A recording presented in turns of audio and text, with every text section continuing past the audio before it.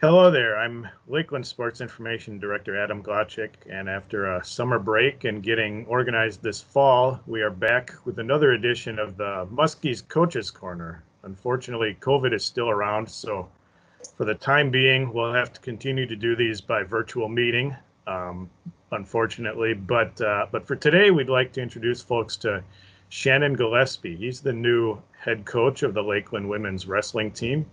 Coach Gillespie, thanks for joining us and welcome to Lakeland. Well, it's a pleasure to be here, and I'm excited for the things that come for the women's wrestling program. I know this is the third year of the program, and for me, that's still the beginning of women's wrestling at this school. And in college, generally speaking, there are about 85 or so women's collegiate wrestling teams, and we're happy to be a part of that group. Yeah. So, and our first question for you is, and we were talking about it a little here just before we started this, you've been on the job for a couple weeks. What have your first few weeks been like at Lakeland? So, like you mentioned, I started, I think, on, was it September 21? I think that was my first day. And so by and large, I've just been kind of understanding the culture and understanding new systems and learning the new systems, learning the new athletes that are on the team, kind of bonding with them. We've had several meetings just to get to know each other a little bit better. And next Monday, or October 12th, that will be our first day of actual training. And so the ladies are excited about that. I'm excited about that. And we're looking forward to having a great year. Yeah. You have many years and a wide scope of experience in the sport of wrestling, more than 30 years as a competitor and coach, and you've been involved in the sport at a number of levels. What appealed to you about the Lakeland position? Well, I got my first, I guess, break, if you will, with coaching at the collegiate level and international level on the women's side about 2004, and that was at the United States Olympic Education Center.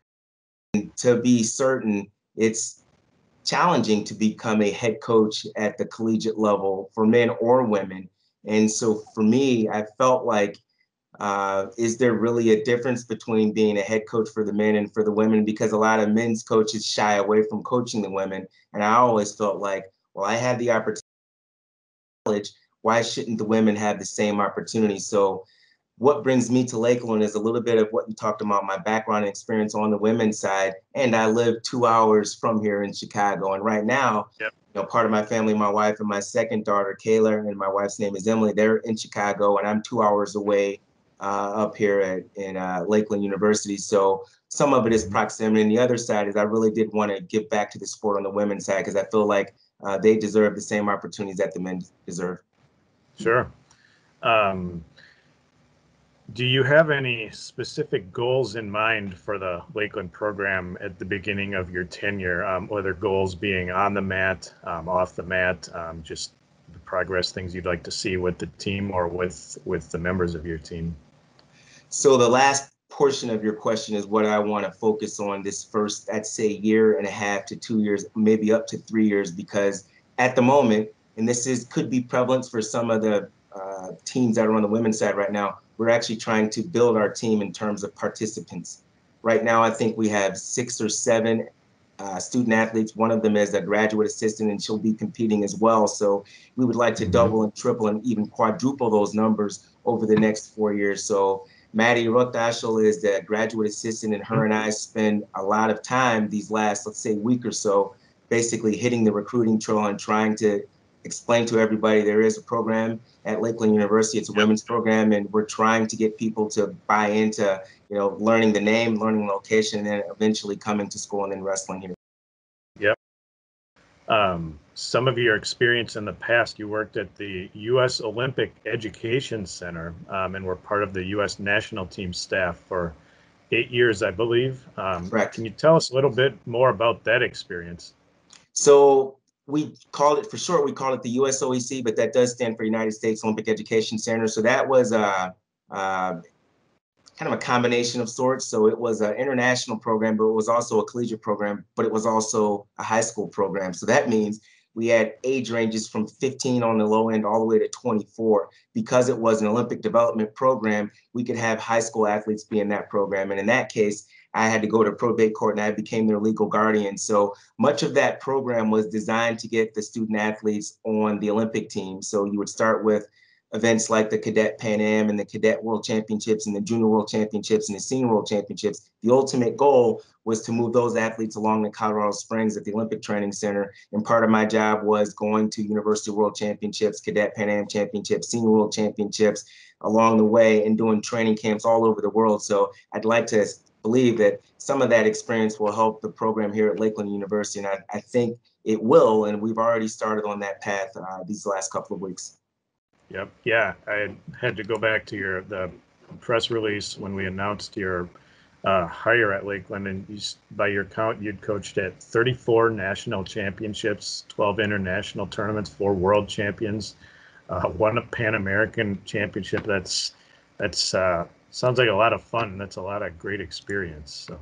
One of the other reasons why I kind of left the college scene for a little bit, 2012 was my last experience coaching on the women's side in college. I did do 1 year in 2017 on the men's side of the junior college, Right. Lincoln College in Illinois. But one of the main reasons why I left was because of what you just spoke of. There was so much travel going on. In the beginning of my head coaching career, I had little ones. I had a 1-year-old, like a 2.5-year-old. They're 20 months apart. Now they're 17 and 18, getting ready to be 18 and 19. So as they get on their journey to become young adults and go into college, I figured why not have the same opportunity for me. And to make a small story short, when you're doing all that traveling in the teenage years, for me, when you have daughters, then you miss out a lot. You can't go to certain events and whatnot. But because my daughters are basically done with high school, I thought it was the right opportunity for me to go back into the college ranks. On the other side of it, all of that traveling, getting to see the world, getting to educate myself about different cultures and different peoples and different styles of wrestling, I think that's what it's all about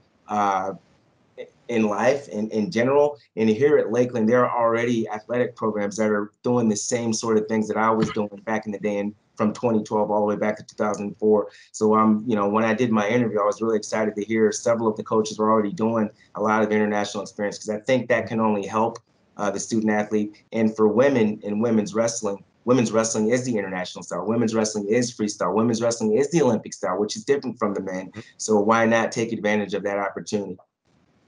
Yeah. And your experience in the sport, we mentioned coaching as a wrestler, and as also an advocate and promoting and supporting the sport. I know you had a big part of the push to get girls wrestling recognized in the state of Illinois, and you've even written about the sport for websites. How did you get started with that? It goes all the way back to the beginning of my coaching career at the head coaching level. So I did assistantships probably in my 20s, like right after college. That was on the men's side, Division I, and in high school, my alma mater, Evanston Township High School. When I got the job, so I mentioned before, it was kind of a collaboration of sorts. The school was Northern Michigan University. I was employed by USA Wrestling, and we were under the umbrella of the United States Olympic Committee. So I was charged with building that program. And in a nutshell, they basically gave me the keys, and then I had to kind of figure everything out on my own. It was good and it was bad. It was bad because I didn't really know what the heck I was doing, but it was good because it taught me how to do press releases. It taught me how to write articles. I had to do everything for that program, from writing the articles to setting up the trips, traveling internationally, to being a guardian. So way back when, in those days, that's where I started to really understand that if we're going to make this thing grow on the girls and women's wrestling, we have to be advocates ourselves, because no one's going to do it for us. In fact, a lot of men, like I mentioned before, there are some men like me that are really into it, but they're pushing girls and female wrestling away. I think right now, as of today, there might be 28 or 29 that have sanctioned high school girls wrestling. And I mentioned before, there's about 85 women's wrestling programs. Well, it's almost quadruple that if you go on the men's side. I think there are 48 or 49 states that have high school boys wrestling, and it's in the hundreds on the men's side, from Division I, Division II, Division III, NAIA, and junior college. So we're behind the men in terms of numbers, but we're right on their heels in terms of success. Sure. And we're going to ask about you, and you've mentioned you're from the Chicago area and you have a family. You wrestled collegiately at Lock Haven University. Correct. Yeah, and that's out in Pennsylvania. You are All-American out there, correct? So yeah, I was before that, like I started wrestling as a high school freshman as a 14-year-old. Sometimes student Right. athletes they're curious about how much success they can have. And I was an Olympic champion, but I was able to win a state title in freestyle and Greco-Roman and in folk style. So those are the three major styles for high school students. In my third year of wrestling, I was able to accomplish some of those goals. I went on to take second at junior nationals, and because of those accomplishments, I was given the opportunity to have a full scholarship at Lakeland University. Now, full scholarships are hard to come by these days because most programs are trying to build teams. But when I was wrestling, I think they were more in vogue. They were more in style. So my junior year, I actually took third in the NCAA, so that gave me All-American status. And my college wrestling career was bittersweet because I'm leading into my senior year thinking I have a shot at winning the national title because I had my previous year, but I ended up tearing my ACL, I think in November or December. So that kind of derailed some of my plans of being a national champion. Moving forward, I also trained at the Olympic Training Center in Colorado Springs for 2 years after college. And the end of my career was less than ideal. I ended up tearing my other ACL and my other knee. So that kind of fast tracked me into coaching. At the time, I think I was 27 or 28. So I started coaching at right around 28, 29. Yeah. Um, and then just a little bit more, we have a couple of grab bag questions for you. These are the questions we always tell our guests that, and those watching, we didn't brief the guest on these questions before, so there may be a couple small surprises, but they're pretty basic questions. So I'm ready. I'm ready. I'm ready. All right. What is your favorite food? So every Friday, and some people that are close to me know that every Friday I basically have pizza. Like it's like one of my favorite foods. I like all foods. Wrestlers are a little bit everywhere because we have to lose weight all the time. So we always have these cravings. I no longer have the craving for pizza because I eat it every Friday. Excellent. Do you have a favorite place to eat? Preferably my home. But if you're talking about going out, man, I haven't been out in so long, like at a restaurant or anything like that. But I like most Italian type of foods, although Okay. I like hamburgers. I like fast food hamburgers and I like restaurant hamburgers. I also like gyros. I like all sorts of food, but those are two or three of my favorites. In Chicago, like we have a large Latino and Hispanic population, so there's burritos all over the place. I love those too. So if I had to pick 4 or 5, those would be my four or five top types of food and or restaurants. Good stuff. Do you have a favorite sport other than wrestling? So wrestling is actually my second love. When I was a boy, I did all kinds of sports, and to more about me and just, I'm not the largest man in the world. I think right now I'm about 5'9", about 170. In college, I competed at 142. Internationally, I Sure. competed about 152. When I was younger, that was smaller. My freshman year, I was 98 pounds. That goes to the question because when I was younger, I was competitive with all the younger boys because we were roughly the same size. As we started to move up to, middle school and high school, turns out I didn't really grow that much. So my first love was actually baseball, and you can be small Okay. and play baseball and do well. But as soon as I started wrestling, I became much better in wrestling.